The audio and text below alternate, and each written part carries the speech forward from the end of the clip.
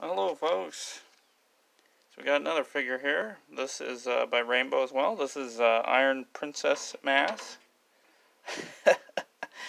Yes, Iron Princess Mask. Yeah, this villain was very bizarre. On the wiki it says that it was a female character, but it had a male, very deep male, voice. So I don't know what the hell. Maybe he's effeminate or a cross-dresser. I don't know. They do that in anime sometimes, where they have like a real effeminate, maybe gay character, but he's got like a voice that's like, I don't. Well, no. It's actually sometimes they have kind of like do. So I don't know, but anyway. So yeah, this guy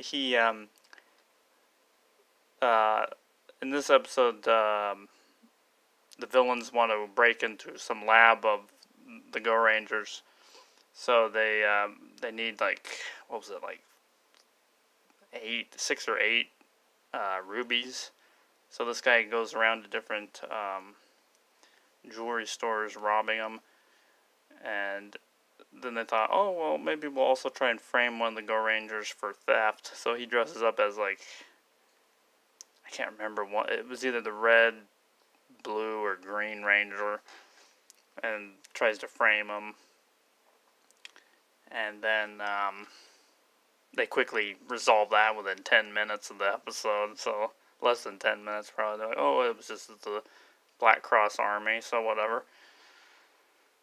And the neat thing about him, though, is all of his minions, they carry pink umbrellas, like this one here.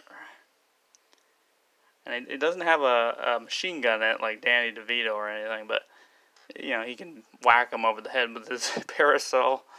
So that's about it. But this one has really, like, his head can really move around real good.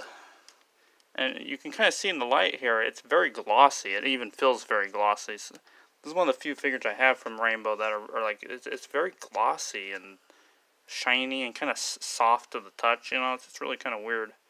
So, and you can see the boots, they look really shiny, and compared to like, a newer one. You can kind of see the difference, can't you? A little bit.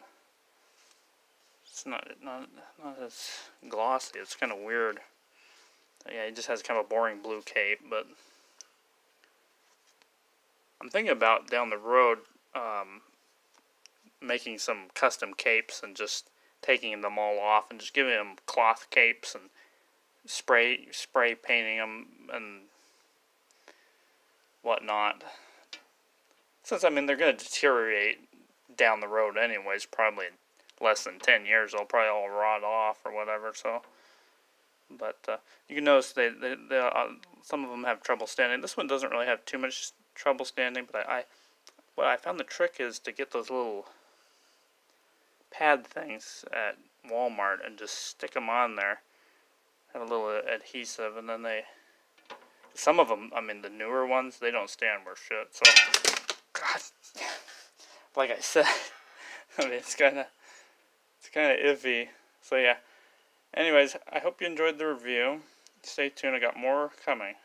Have a wonderful day, and goodbye.